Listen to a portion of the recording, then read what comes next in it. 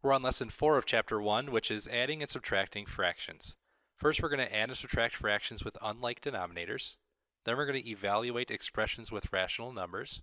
Then we'll solve a real-world problem. So this is assuming you've had some experience adding and subtracting fractions before, but maybe not with unlike denominators. So for example, we have this fraction 1 out of 5, or 1/5, plus this other fraction 1 out of 2, or 1/2. And we're trying to add them together. Well, here you see that denominators are not the same. This is in 5 pieces. This is only in 2 pieces. It's kind of tough to add. So how could you do it? Well, you could cut this into the same amount of pieces, or you could get the same number on the bottom. So that's what we did here actually. Instead of 5 pieces, we cut these all in half, and now there's 10 pieces to this pie. Here, we cut each half into 5 pieces, and that also gives 10 pieces to this pie. So what you have here then is 2 out of 10 plus the 5 out of 10, because this is more, and we add that together, getting 7 out of 10. And you can kind of see an example of that. Here's the pie in 10 pieces, and here's 7 pieces that you have after you add them together. Let's try moving forward and see if we can do some of these together. So here we're being asked to add or subtract. We have 4 over 5 plus 1 over 6. And we're going to try to follow these steps for adding or subtracting fractions. First, we want them to be in improper fraction form. Then we want to find a common denominator. Then we're going to add or subtract, and then we're going to turn it into a mixed number or just simplify it. So since these aren't a mixed number, like 2 and 4/5, we don't have to worry about this at all. These are already in a simple form. So we have 4 over 5 plus 1 over 6. So as before, we don't have the same denominator, we can't really add these together. So we have to find a multiple that both of these go into. If you can't think of a number where both of them can go into it evenly, you can just multiply these two numbers together, and that'll be a number. 5 times 6 is 30. So we can turn both of these denominators into 30. Well, how do we do that? Well, 5 goes into 30 6 times, so we're going to multiply 4/5 times 6 over 6. Why 6 over 6? Because we want to change these numbers, but not the value of the number. We want this bottom number to be 30. So 4 over 6 is 24. 5 times 6 is 30, just like we wanted. Now for this one, 6 goes into 30 5 times, so we can multiply that times 5 over 5. 1 times 5 is 5. 6 times 5 is 30. So we have 24 over 30 plus 5 over 30, which gives us 29 over 30. So that was step 3, adding or subtracting. Now, can we simplify it all? 29 over 30 cannot be simplified there. 29 is a prime number. Now we have 2 and 1/6 minus 2 and 2/9. So let's look for our steps here. First, we need to turn into improper fractions. You'll notice these are mixed numbers, 2 and 1/6. So how do you turn that into improper fraction? You multiply the whole number times the denominator, so 2 times 6, which is 12, and then add whatever's left in the numerator. So plus 1 more is 13. And you keep the same denominator of 6. And we're subtracting here. 2 times 9 is 18, plus the 2 in the numerator gives you 20, and then that stays as 9 down here. Step 2 is find a common denominator. I know that 9 goes into 36, as does 6. Remember, if you can't figure that out right away, just multiply them together to find your common denominator, but I'm going to go with 36.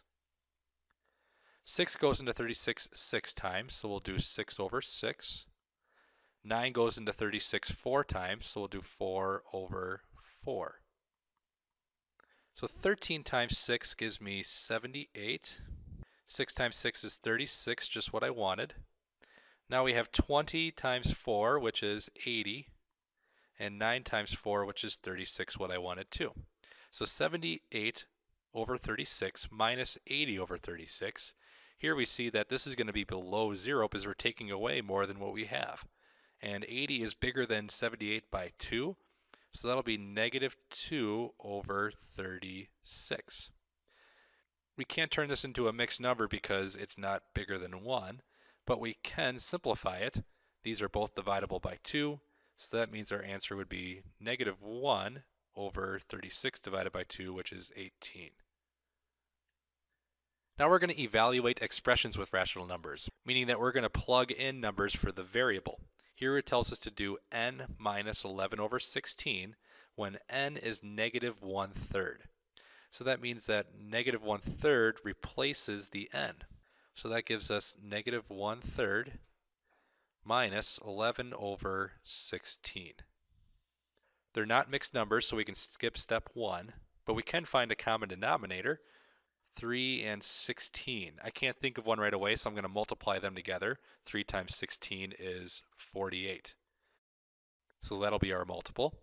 3 goes into 48 16 times. So negative 1 over 3 times 16 over 16 minus 11 over 16. So that'll be times 3 over 3.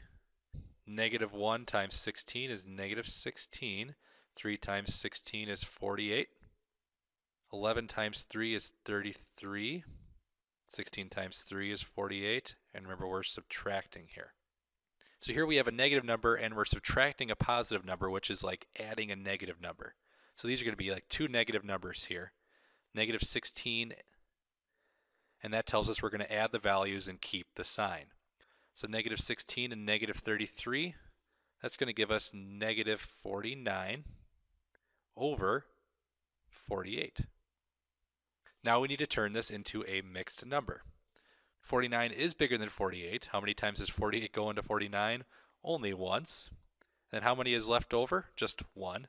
So we have negative 1 and 1 over 48 for our answer. Now we can solve a real-world problem. It says 2 hikers on the Appalachian Trail are 5 3/4 miles from the trailhead. The hikers cover 2 1/8 miles before taking a break. They then hike another 1.5 miles before taking a second break. How many more miles do the hikers have to go before reaching the trailhead? There's a number of different ways you can solve this one, but first let's just wrap our mind around it. They are this many miles away, and they've approached it already by going this far and this far. So what we can do is we can add the total amount that they've hiked already, and then we could subtract that from the total distance they have to go, and we'll find out how much more they have to go. So let's add these together first. We have 2 1/8 and 1 1/2.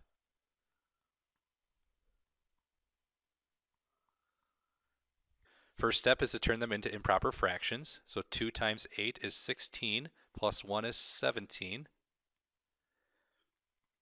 And then 1 times 2 is 2, plus 1 is 3, so 3 over 2. Least common multiple would be 8. 8 goes into 8 only once, so we could multiply this times 1 over 1, but that's kind of pointless because it's going to give you the same number. 2 goes into 8 4 times, so let's multiply this times 4 over 4. 3 times 4 is 12. 2 times 4 is 8. So we have 17 over 8 plus 12 over 8. 17 plus 12 is 29. So that's how far they've hiked so far. Remember, they have to hike 5 3/4. So let's do 5 3/4 minus 29 over 8. And I kept this as improper because I knew I'd have to turn it into a proper fraction anyway. Let's turn 5 3/4 into an improper fraction.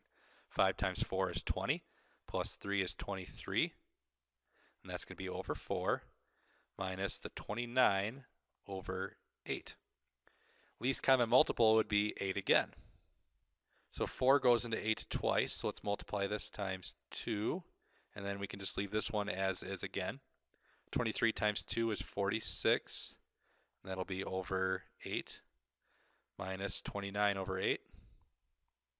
So 46 minus 29, we can subtract this here. That's 17 over 8. And then step 4, turn into a mixed number. 8 goes into 17 twice. And 8 times 2 is 16. That means there's 1 left over, 2 1/8. So that's how many more miles they have to go before they reach their trailhead.